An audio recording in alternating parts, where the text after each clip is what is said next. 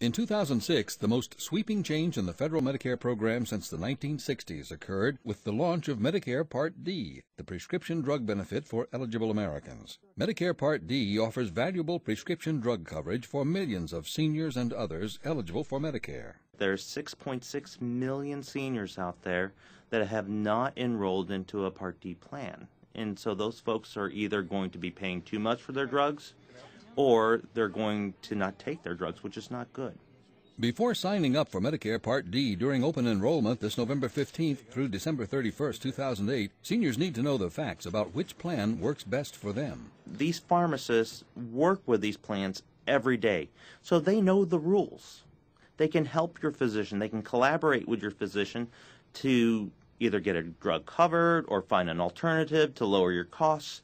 They're a tremendous resource that folks currently are not using.